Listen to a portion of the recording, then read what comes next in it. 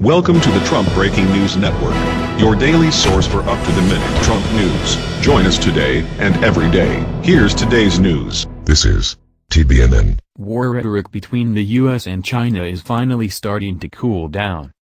Beijing, in a state-run editorial on Monday, China praised comments made by Secretary of Defense James Mattis over the weekend. Mattis suggested the hotly disputed issue of the South China Sea should be handled diplomatically rather than through warfare. Calling the defense secretary's words a mind-soothing pill that dispersed the clouds of war that many feared were gathering over the South China Sea, the China Daily hinted at a warming in U.S. China relations. Mattis has inspired optimism here that things may not be as bad as previously portrayed, the state-controlled newspaper wrote. Stating Mattis's remarks were worthy of affirmation, Foreign Ministry spokesman Lu Kang echoed this sentiment at a press briefing. The spokesman said the U.S. Defense Secretary's comments align with the common interests of China and all countries in the region and reiterated the Chinese desire for outside nations to respect the joint interests and wishes of countries in the region.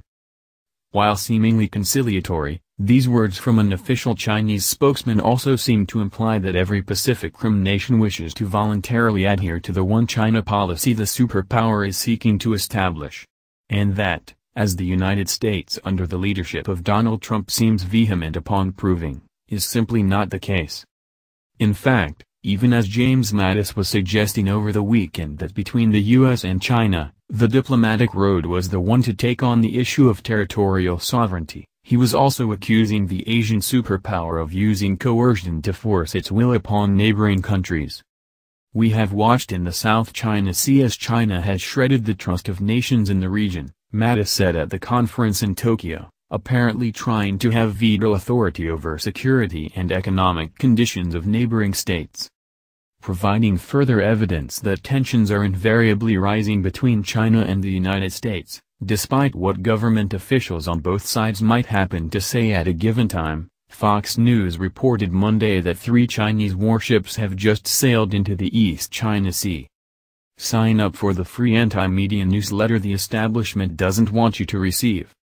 It would be difficult to argue the timing is coincidental, as just 2 days before, the U.S. solidified its security commitments to ally Japan.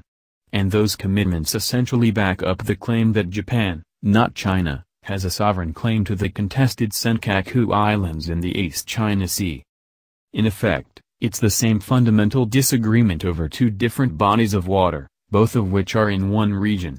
And it's a region neither the United States nor China appears willing to cede control over. That's the news. Join us here every day. Be sure to subscribe and click the bell. See you next time. This is TBNN.